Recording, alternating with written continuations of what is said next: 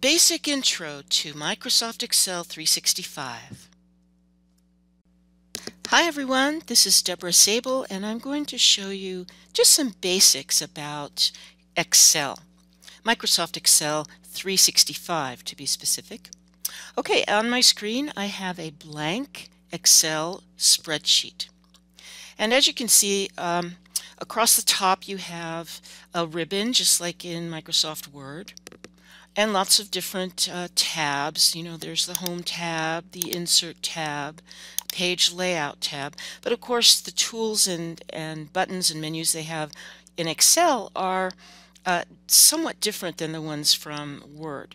There are some similarities. There are some menus and features that are the same, but a lot of them are quite different. So let's just look at the Home ribbon right now. And parts of the screen are pretty basic. It's a sort of a columns and rows. All right, the columns are vertical and they are labeled with the alphabet, and the rows are horizontal going left to right, and they are labeled with numbers. Now where a column and a row meet, that is called a cell, and it's very much like a table in Word, similar kind of thing. And the cells, each cell has a name. And the name of the cell is the column letter followed by the row number. So in this case, this particular cell right here is cell D5. And if you're not sure where your currently active cell is, you can just look up here in the upper left corner to the name box, and it tells you where the cell is that you're currently clicked on. All right, so the first thing I'm going to do is go into cell A1, and I'm going to show you that you can type a number or you can type a word. You can type anything actually in these cells.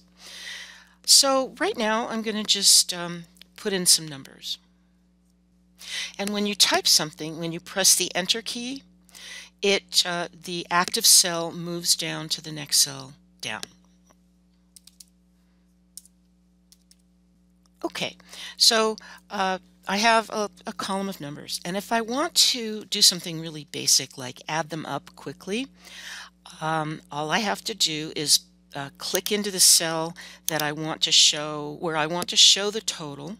Okay, in fact I'll even just type the word total here, and then click back to cell A8. And there is something called a function that you can select that will instantly add up all the numbers. It's called the sum function, S-U-M, sum. And to find it, it's on the Home tab, okay, and it's over here in the editing area. So if I click editing, it offers me a bunch of different things I can do, but I just want sum or AutoSum. Same thing. So I'm going to select that, and look what happens over here when I did that. A lot of different things happened all at the same time. There are these little moving sort of animated dots going around the whole column of numbers. We call those marching ants. Okay, and then below that it looks like some gobbledygook down here. That's actually called a formula. And the function that's in the formula is right here, SUM. Okay, that means it's going to add up all of the numbers above. Okay, and it did that automatically because it just seemed like the logical thing for Excel to do. Excel does make some assumptions. Okay, it assumes that I wanted to add up all of the numbers above where I had clicked. Okay, let me do that again. I'm going to erase everything in there. I'm going to click back into the empty cell A8, and nothing is selected up here. Notice there's no marching ants or anything else. And I'm going to go back over to the editing button and select AutoSum. And watch what happens when I do that. Same thing happened again. Okay, it assumes I want to add up all the numbers above. And the formula is actually saying, gee, do you want this cell to equal the sum of cells A1 through A7. And I'm going to press enter because I want to say yeah. So I'm just going to press enter to accept that formula. And so it did. And here is the answer. The total of all these numbers is 2,882. And look up here. This is called the formula bar. This bar shows you if the cell that you're currently clicked in, if the active cell that you're in right now has a formula, it'll show up here in the formula bar. So you don't have to guess whether something has a formula or not. Like if I click into the cell above that, there's no formula. It's just the number I typed. Okay, and that'll show up in the formula bar too, but it's just a number. If I click back into the formula cell that has a formula, then it's showing me what that formula is. Okay, and there's no comma, there's no $sign or anything like that. You can make that choice by going into this number area here if you want it to show like a $sign or a percentage, or do you want it to show looking like just a regular number or currency. I mean, there's all these different choices you can make about how you want your numbers to look. I'm not going to get into that directly. Okay, so you know how to do the AutoSum function. Okay, so now let's try something different. I'm going to delete what's in cell A8. Okay, I'm going to erase the word total, and let's say for some reason I want to put the total of this column of numbers. I don't want the total to be just below them. I want it to be somewhere else in a different cell. So let's say I want it to be in cell D5 for some reason. So I can put the formula anywhere I want. Now if I were to click into this cell D5 and then go to editing and choose AutoSum, again, it's going to make an assumption that this is what I want to add. Well, first of all, there's only one number there, number 6. And second of all, it's asking me, oh, do you want to add number 6 to anything else that's horizontal? No, I don't want to do that.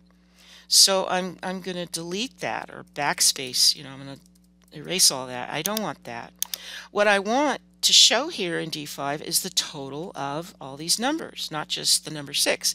So that means I need to tell Excel what to add up.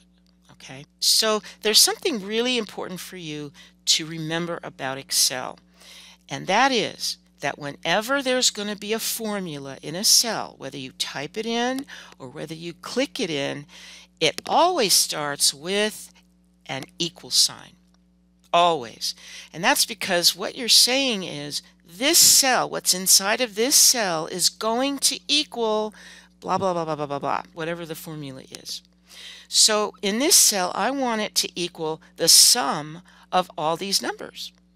So I can just type the function SUM, and as I do that, Excel offers me a shortcut menu of possible functions that I might want to choose from. Well, the only function I'm interested in is sum, and it happens to be at the top right here. So I'm going to go ahead and double click on sum.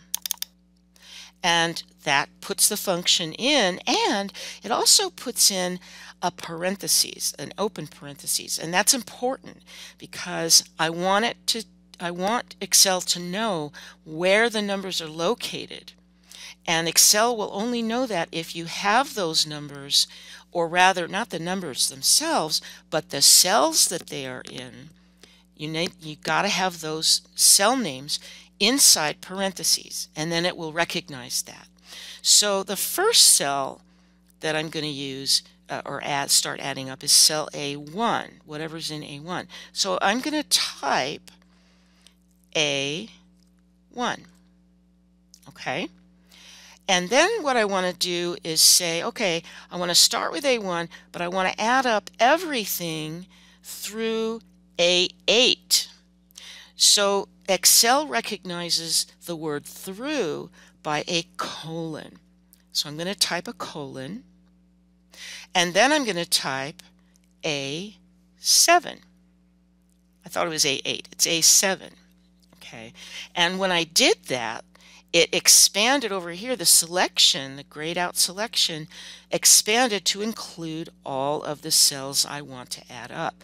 So I'm adding A1 through A7. Now, to finish the formula, what do you think I have to do? If you said I have to type a closed parentheses, you would be correct. Now, all I have to do to lock it in and make it work is press Enter. And there it is. There is the total for these columns of numbers right there. And if I click into that active cell D5, there in the formula bar, it's showing the formula once more. So that's how you can put formulas and things anywhere in the spreadsheet. They don't have to go right below the column of numbers, or if you have a row of numbers, it doesn't have to go directly to the right of those numbers. You can put answers and formulas anywhere you want in a spreadsheet. Okay, let's try one other thing. I'm going to show you one more thing. All right, let's say in this cell, G2, I want to type a formula that does not have a function in it. No function. Okay, there's a difference between a formula and a function. A function is typically one little symbol or word, like SUM for sum. That's a function. And the function can fit into a formula. A formula, however, is made up of different things, including sometimes a function. So right now I'm going to type a formula that has no function. So what I'm going to do is this. I'm going to always start with, remember what we always start with when we're doing a formula? If you said an equal sign, you would be correct. So we start by typing an equal sign. So I want this cell to equal I don't know, 378 plus 109. How about that? There's no function. It's just basic arithmetic, okay? Basic math. So I'm going to now press the Enter key and watch what happens. Okay, it gave me an answer.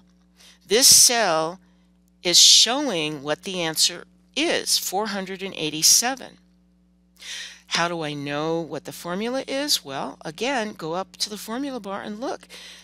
Okay, I told Excel that I want this cell, G2, to show the answer to 378 plus 109. And because it's a formula, it starts with an equal sign.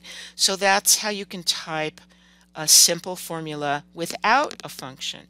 There's lots of different formulas you can type without functions. You can do any kind of basic math, addition, subtraction, multiplication, division. You can do advanced math. You can do all kinds of things in here that you want to do in a spreadsheet. You can figure out what your loan payments should be. There's all kinds of things that Excel can do for you. But really, I just wanted to show you the most basic functions of Excel so that you kind of get a sense of how a spreadsheet can work.